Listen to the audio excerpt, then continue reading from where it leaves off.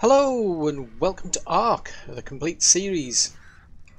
In this episode, I want to go out to the metal base that I've built, because basically I need a lot more metal. We're getting it to the point where I just need tons and tons more metal, especially for ammo more than anything. There's some things I'm doing now where I just need lots of bullets, which means I need lots of metal. So the plan is to expand on that base out there, because I want to take an ankylo over there. So I'll also spend a bit of time actually breeding some of the ankylos to get one that's fully imprinted, and I'll take it over there. But I'll do like a quick comparison just out of curiosity to see, you know, how much metal one of those ones, like a fully imprinted one, can get versus the one that isn't imprinted. Because I'm just curious more than anything. I mean, I'll still want to like breed them for the sake that I don't want to like have to keep going out and taming ankylos if I lose one. So I still want to have like a pair that I can use to breed. But before I get started, actually, there's just something I actually wanted to point out. Just a shout out to Iggy there for mentioning this, and that's that little Oswald here, he can actually hold more than one artifact, which is a definitely useful little feature that he's got there. I mean, I've got some here. I mean, it does actually warn you, like right early in the game, you used to be able to carry all of these yourself. But they introduced like a mechanic into the game where basically you can't carry more than one. So if I put one of those into my inventory, it's not letting me drag another one in there. It refuses. I can have a different type of artifact, but I can't have two of the same. If I go over to Hetty there, we'll give you that one. Nope, won't let me give that to her either. Because what you used to do is to get around one of the early problems. Where they stop you carrying like multiple artifacts. You used to put them on your dino. For some reason, I don't know why, but they haven't done that with the otter. So I can put these two onto Ozzy there, and I can still pick these up, and I can give them to Ozzy, and I can pick another pair up, and I can give them to Ozzy. The only problem is like his weight limit. He can only carry so much because each of these weighs 5. Now you can see I can't transfer them back to me, but I mean that's really useful if you're going to go and do these cave runs. Is basically, you know, once you're finished, I would say bring the otter down, get your otter to carry them back again for you. So I'll just take them back, pop them into here. And there's one other thing I'll just mention as well. While I was out and about, because I've been looking for a high level RG while I've been playing off camera. But although the actual event's finished for Easter, I mean I didn't do a dino wipe. I only do that at the start of events. But I found this RG on the island. It's got beautiful colours. This one. So I thought I'd tame this one up, because the idea is to, I think what I'll do is I'll get myself some high level RGs. Keep my eye out. The highest I've seen so far is like 135. So I'm still going to keep looking, but once I get a pair of high level ones, I think I'll take the colours of this one and just pass them on to the offspring. But that's beautiful colours this has got. But anyway, may as well get started. So I've got breeding pair of RGs in here, and I've already been breeding them because I wanted a couple of females. So because the idea was I did a bit of a house cleaning, so I've got 2 extra females because I'm just going to keep these for the kibble. But I've got a few eggs, and what I'm going to do is I'm going to see if I can get myself like a fully imprinted ankylo. I've got some of them I kept around in storage for a while. I'm just going to double check if they're the right ones, to be honest. So these are, yeah, they come from the male and the female breeder. So I'm just going to pop a couple of these out, hatch them out, I'll claim them quickly. I'm going to have to be careful because I actually went away from the base once. When I was breeding up the 2 extra females, I went away from the base. I came back and I couldn't find the ankylos. There was just no sign of them. And I'm thinking, oh, Struth, did I leave them enough food? I mean, I was absolutely certain I got to the point where they were feeding off the trough, but I just couldn't see any sign of them. It was just really confusing. And for some reason, they'd actually fallen underneath the world. They were actually stuck under the world. That was why there was just no sign of them. But I mean, I managed to get them back because I got them to follow me, and that was a bit of a shock, I must admit. Right, I'll just put you two onto passive. So it's going to take a while now. I mean, it's going to be taking what, just under 9 minutes before they need care. So I'm just going to have to keep them fed until they're feeding off the trough. And then what I'll do is every time they need care, I'll have to give them, I mean, it could be kibble they might ask for, they might ask for a walk.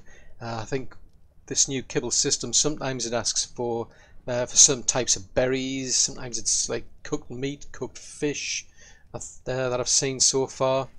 But I'm just going to try and get myself a fully imprinted one. I mean, I still don't have anything for the exceptional kibble because I want to go out and tame some Rexes to be able to do that. But that's a bit further down the line because I really want to get myself some Thylacolios first. Because I loved being able to use those to tame the Rexes rather than just, you know, dragging a Rex into a pen. I think it's great having those Thylacolios so you can just go running around after T-Rexes. But yeah, I'm just going to basically see if I can get myself a fully bred Ankylo that's got full imprinting. Once ready, I'll bring you back. Well, it was all going so well to begin with.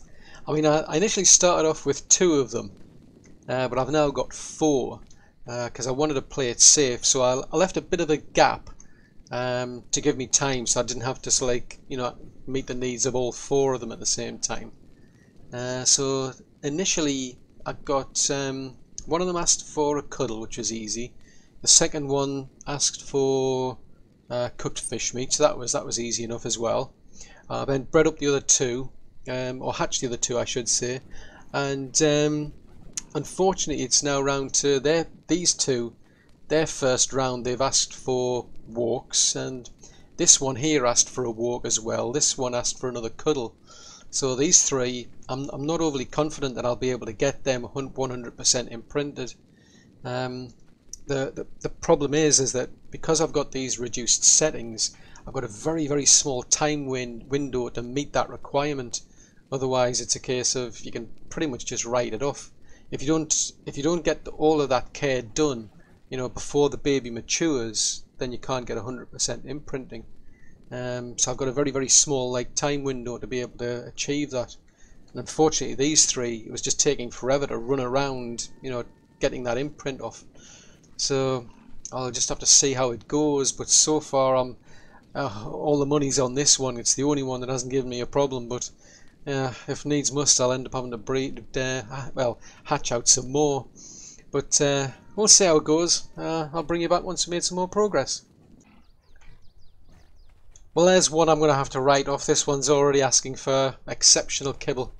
These 2, I don't know if these are the originals, are they? Are you the originals? Yeah, they're the originals.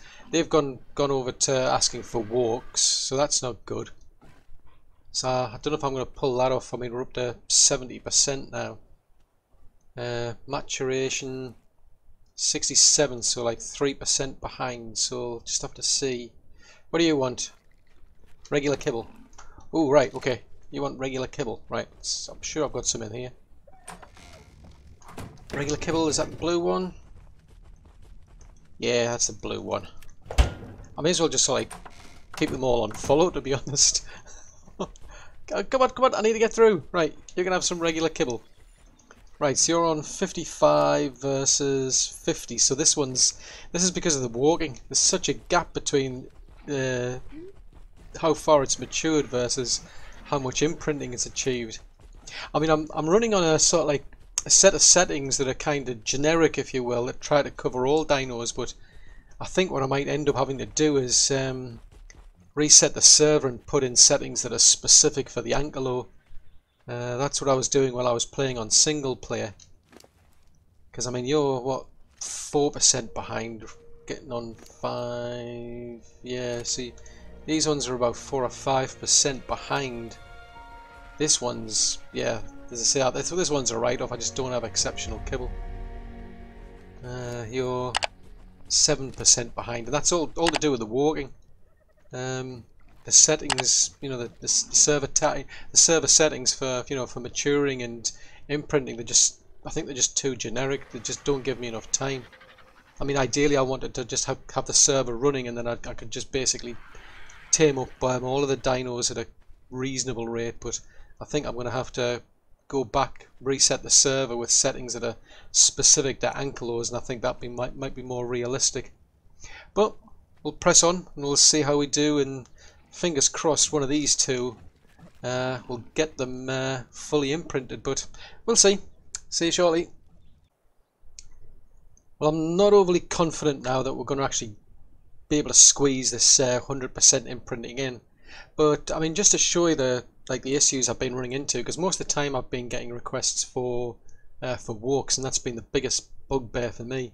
But I mean, just to compare, I mean, this one says in about roughly 1 minute 50 it's going to ask for care, and it's up to about 96.5% maturity.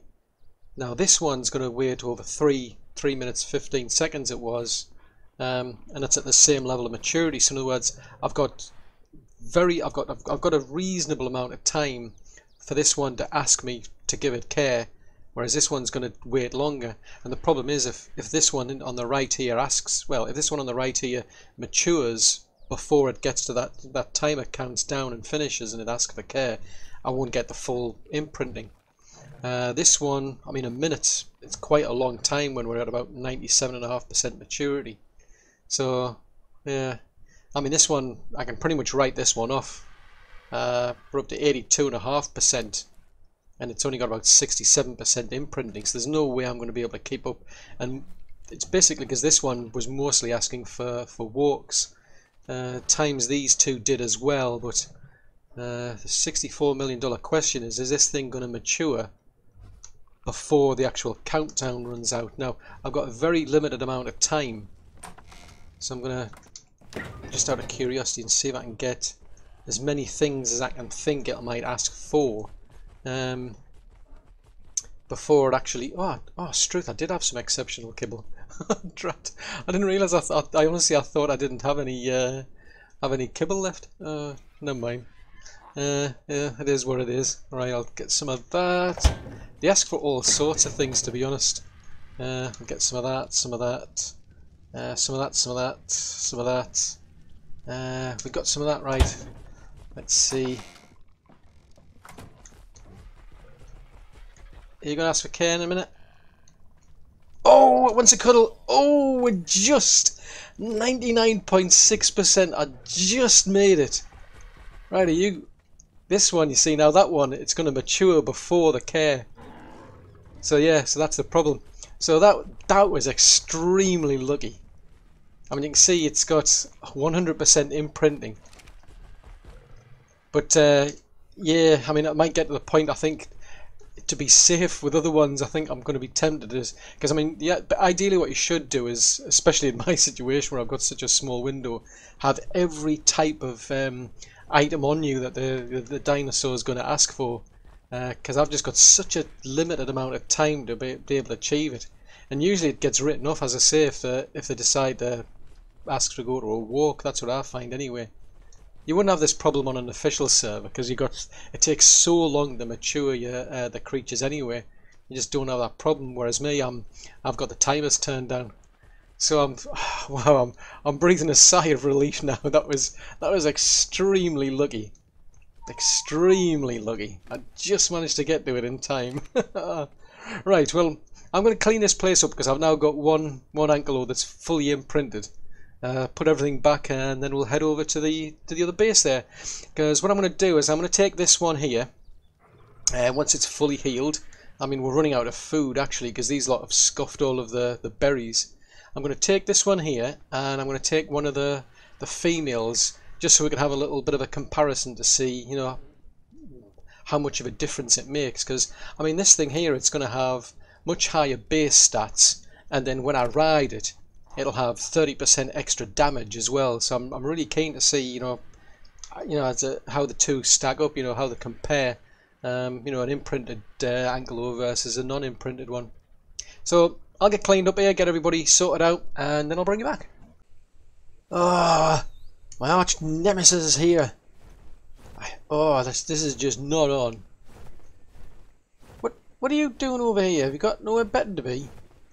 Seriously, are you stuck in a tree or something?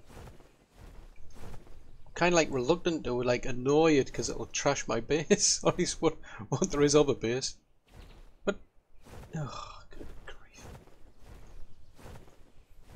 Yeah, you certainly don't want to sort of like annoy one of these. But I mean, anyway, this is what I've got at the moment. Realistically, I'm going to have, well, what I want to do, I want to widen this out. I mean, there's nothing annoying out here other than some raptors, I think. There was something chasing some parasas down there. But I want to widen this out and I want to extend it back. Because the idea is I want to put a gate on, sort of like in the middle. And I'll keep the ankylo on one side and I'll keep the little manufacturing area on the other. I'll keep the refine and forge. I'll probably keep these outside because at some point I'll want to put in an industrial forge anyway. But I'm going to start off by increasing the width of this place because I'm going to need a lot more foundations than I've got at the moment. I came out just to sort of get a rough idea as to what I'd need to do. Well, I haven't boxed you in there, have I? That'll be a bit awkward if you can't move. Right, so let's see. So we put that up there. Yeah, this is going to take a bit because this is going to take quite a lot more of these foundations to extend this out. Put you there, so that's one. Yeah, that gives me a width of 4. If I make it about 2 wide, I mean it's 2 wide at the moment. So the idea is if I put the gate down on that side there, just behind where these forges are at the minute. Yeah, I'll be able to fit the gate in front, just behind them. Just see if that'll snap it anyway. So if I have the gate there, I can keep the forges just slightly outside on either side here. Gives me a clear way through there, and then I'll bring things like the smithy inside, the storage inside as well. But it's I should be able to then keep the ankylos safer. I mean, I can only go so far with these foundations. I'll probably have to bring some ceilings over, get some stone pillars. But I'm out of foundations now, so I'm going to have to get a lot more stone. I mean, I want this about 4 back, so I think what I might do is I think I might just switch to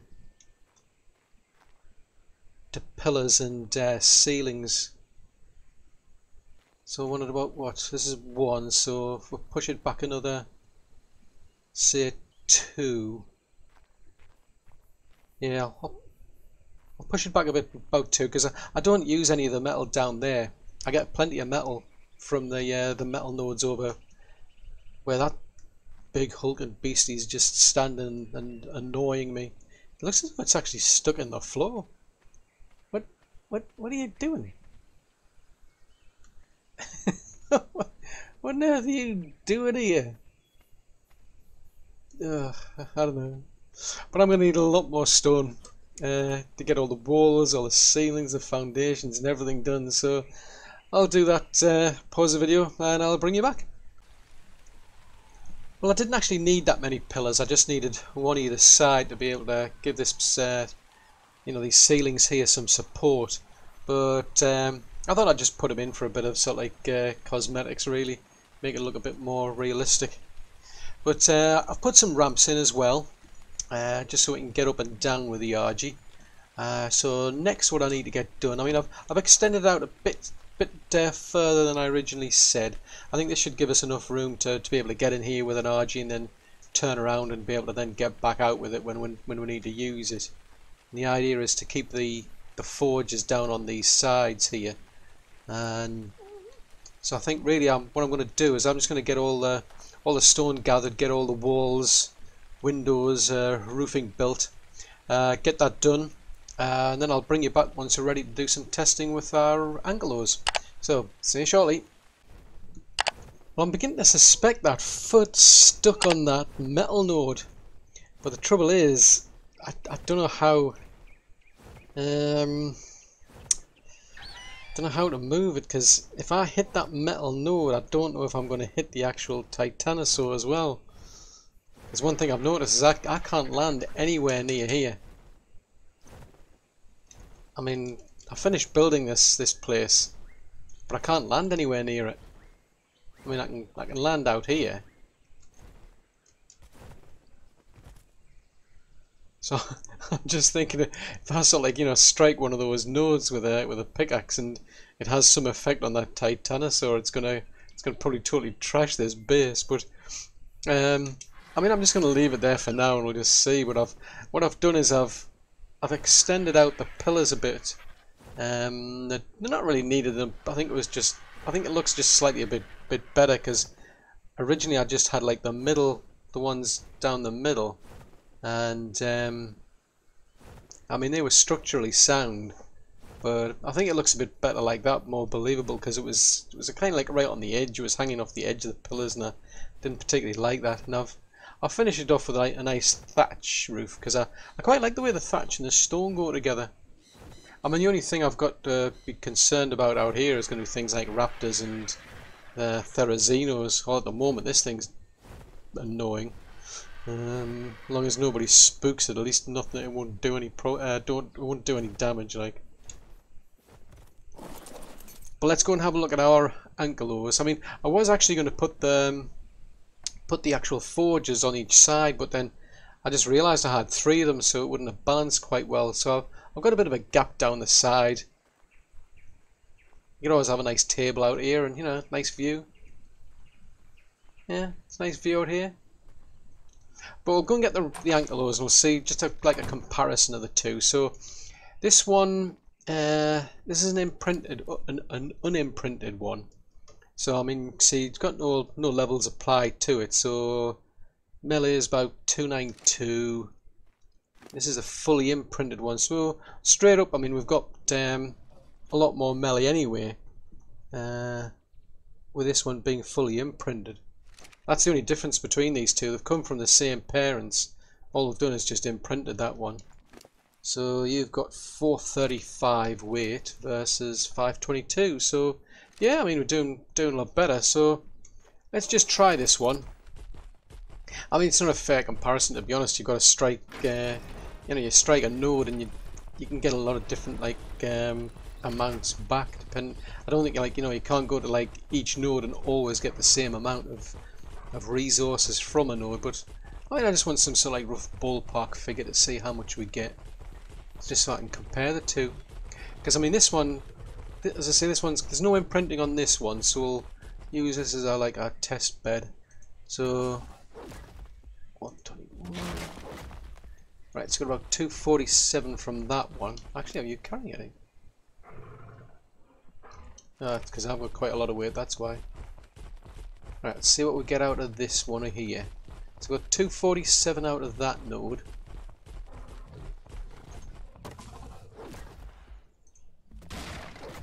So 230 and 247. Right, we'll give you that. That. Right, come on. Let's get you back to base. I mean, that looks just crazy, that. I mean, it just seems crazy that it's actually stuck on something. I mean, look at the size of it. It's stuck. It's stuck on a little rock. I mean, I chopped the tree down and it didn't make any difference whatsoever. It's just not making any effort to move. So I can only assume it's that metal stone. Metal stone? Metal rock. Come on. Just change the delay. Come on, any pop. So that was 247 and 230, so that's pretty good anyway. Oh yes, you're not paying any attention to whistles, are you? Nope, I didn't want to do that. Can I just get past here? Right, I'm not going anywhere near that Titanosaur. No way, Jose, am I going anywhere near that thing. I mean, since Murphy's Law, I'll hit something and it'll actually be the Titanosaur. Right, so there's a couple of nodes down here we can try. So that was 247 and 230. So I'm curious to see how much of a difference we get, because I mean it's got higher base stats to begin with, but it's also got 30% damage while we're riding it. So well, straight up we've got 336, so that's quite a lot. That's almost 100 more. Let's see how much we get out of this one.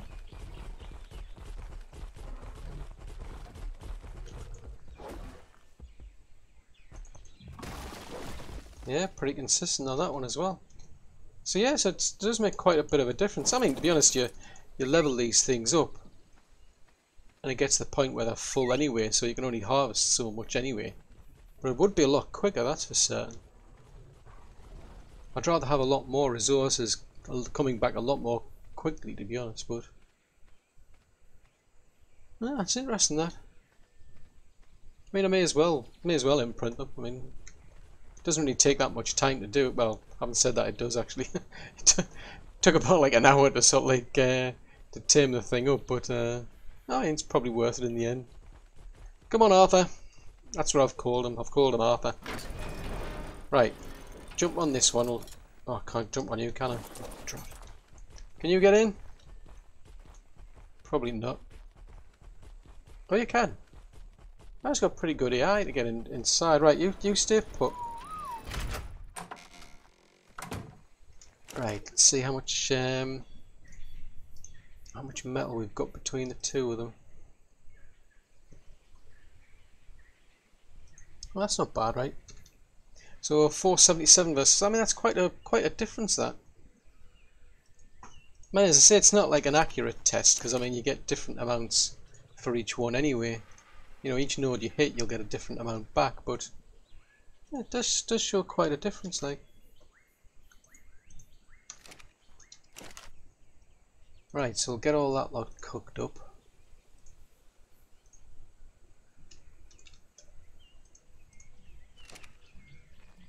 Right, so yeah, you're kind of like half in, half out, aren't you? Right, let's get you turned around. Come on. Oh, can I just get past your tail? So we'll be leaving Arthur here. We'll take her back to base. Let's see, you've got quite a lot of stone and metal. Right, well, I'm just going to put all this lot away, and then we'll just head back to base. So, see you shortly. Well, we've managed to get our Ankylo back to base now in one piece. So, me and Big Budgie, we're just going to have to head back again. I really need a lot of metal because I need a lot of ammo. So, we're going to head back over there and spend a bit of time with Arthur, mine all the metal resources, whilst trying to avoid that big, massive Titanosaur that's in the way, obviously. Because the last thing I want is that thing trashing the entire base now after I've just built the blooming thing. But, yeah, I mean, I do think it's worth sort of like imprinting one of those Ankylos. You certainly get a lot of, you know, a lot better base stats, and the good thing is every time you level them, you'll be getting more out of each level as well. So it should save you a bit of time, so it's worthwhile, you know, in the end anyway. But anyway, that's all for this video. I do hope you've enjoyed watching it. If so, then do please leave a like, because that'll help me out a great deal. If you're new to the channel and you want to see more content, then yeah, do subscribe. But just remember to click the little bell icon, because that way you get notifications when new content comes out. If you've got any comments, any suggestions, want to leave any feedback at all, please post that in the comment section below. But until the next video, thanks very much for watching. Bye!